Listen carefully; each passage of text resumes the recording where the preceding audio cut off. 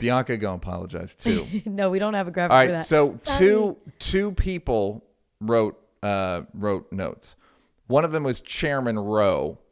Banks, you want to read it? Please. Just because the first sentence? I'll take it if you fall off. But no, I got this. Yeah. I've been practicing at home. I, too, felt a little nigga please at the idea of banning the Betsy Ross flag. We didn't know the extent of the Betsy Ross flag as a symbol for white supremacists using it.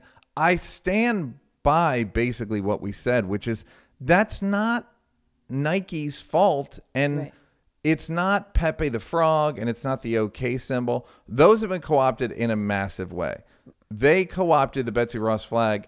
Even the examples they used were pretty obscure. Right. Like, in 2016, there was an article in the Oregon something saying, it's like, all right, so people are going to use it. I don't know what to tell you. I don't think that it invalidates the Betsy Ross flag forever or even in this period. But it also gives validity to the co-opting of it in a racist way because it didn't start out that way. Mm-hmm.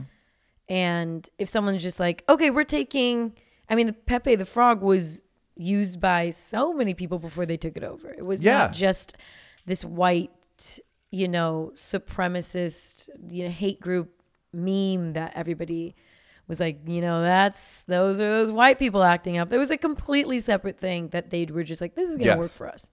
So by running away from the oldest glory and stuff like that, I think it kind of validates. Yeah. Well, now they're really going to run with it. Whereas if a bunch of black folks were wearing those it's just like, okay, what are you going to do now? It devalues it. Yes. Just like A-OK. I write A-OK emoji all the time. Right. And in your white supremacist group text. Yeah, so I guess that's a mild apology. That's a soft. That's not a full-throated apology. No. That's a quarter-throated. Just the tip. That's just the tip of an apology. And then we got some corrections on the racist terms, the etymology of racist terms, which we're very happy about. This was from Kat. She said, so picnic derives from the French pique-nique, where each guest contributes an item of food. Snopes rates your racist version as false. And with cracker, you suggested it originated from whip cracker, but it predates American slavery and can be traced to 1590s England, where it was used to describe someone that was a blowhard. Similarly, peanut gallery seems to refer to the cheapest seats in the house and a certain class of people, but the Einstein dictionary sources don't seem to concede that this infers a racial class to these people. On the 1950s TV show Howdy Doody, they referred to the area where children sat as the Peanuts Gallery. Seems difficult to believe that in the segregation era, TV hosts would refer to little kids as black. Little white kids as black. No, it doesn't make sense. So I'm happy.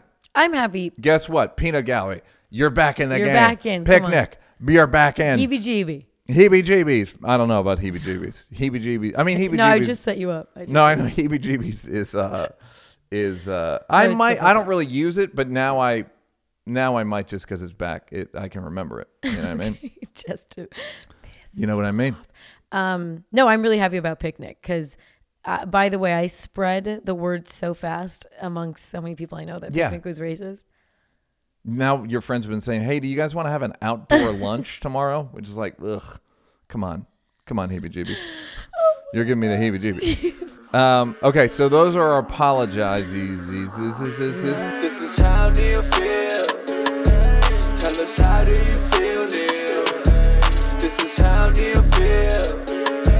Tell us just how you feel, Neal. Ay, I said welcome to how Neal feel. You know the deal. Gotta learn just how Neal Brennan feels. He keeps it real with his